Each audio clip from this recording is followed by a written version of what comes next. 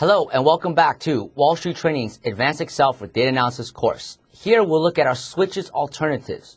What's a switch? A switch is simply an on-off, yes or no, or choose among different things. It's your main sensitivity for which you will use to then say, hey listen, take this scenario or this scenario, use this set of numbers or this set of numbers.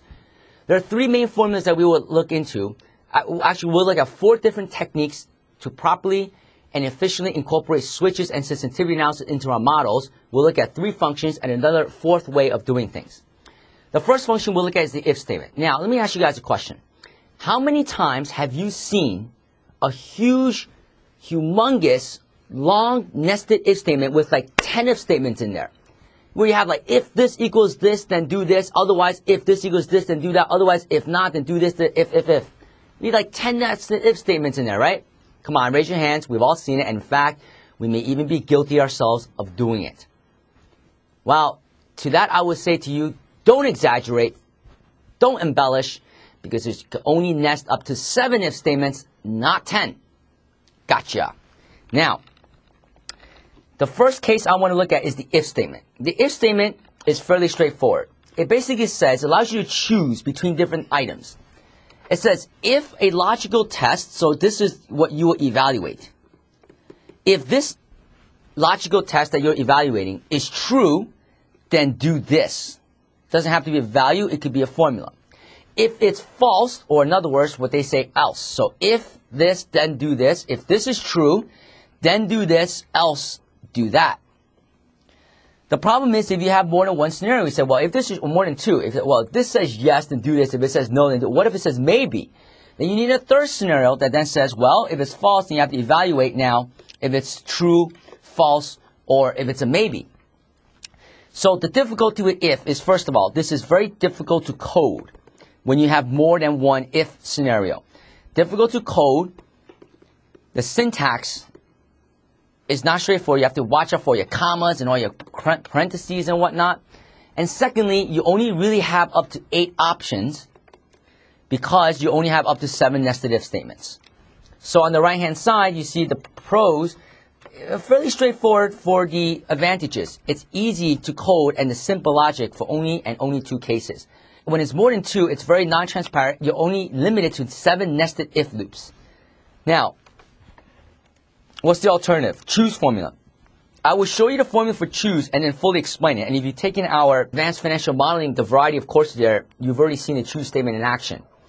So I will wait until I show you the formula down below on the rest of the spreadsheet and then explain fully how the choose syntax works, because it's very easy.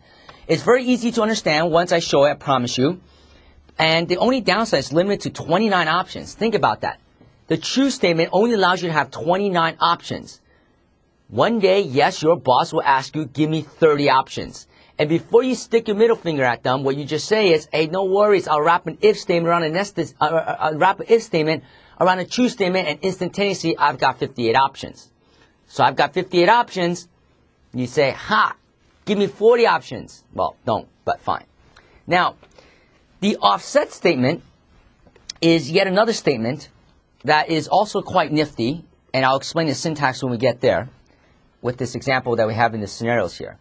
And this offset is very good.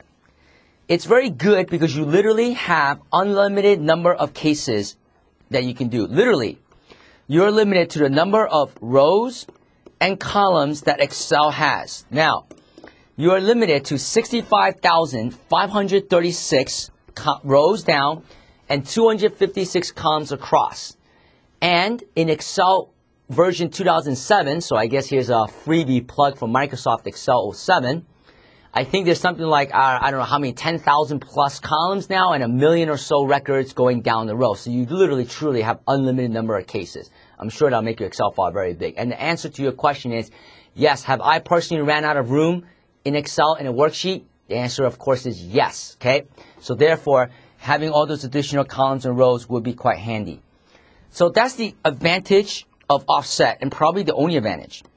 But the disadvantage of offset is that it's extremely tedious to code and impossible, not hard to check, it's impossible to fully audit. Okay, so that is the difficulty of offset. Let's take a look now and take some of what we just said and actually incorporate it into scenarios. So let's take a look at this. So I'm in the section here, and you can do one of two things, folks.